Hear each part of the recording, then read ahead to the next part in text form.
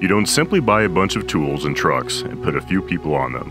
You find the best people, the ones with heart and good skill, and you provide them with the tools they need to do the job.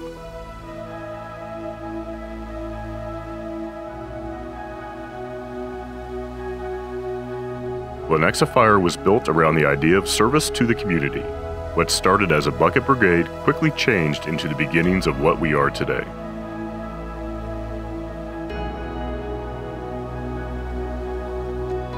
Stations were built, trucks were purchased, but the real story is the individuals who served.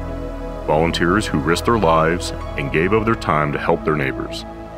They didn't have to make that choice, but their compassion for the community was greater than their sense of value on their own time.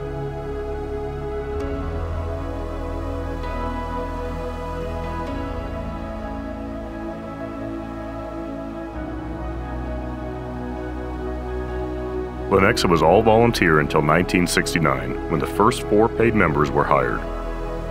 Since then, there have been many who have joined the ranks and left their mark on our department.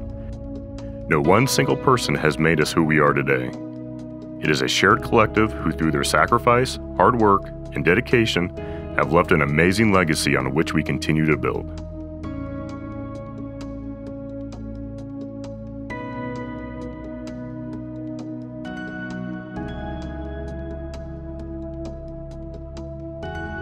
It is no mistake we are here today.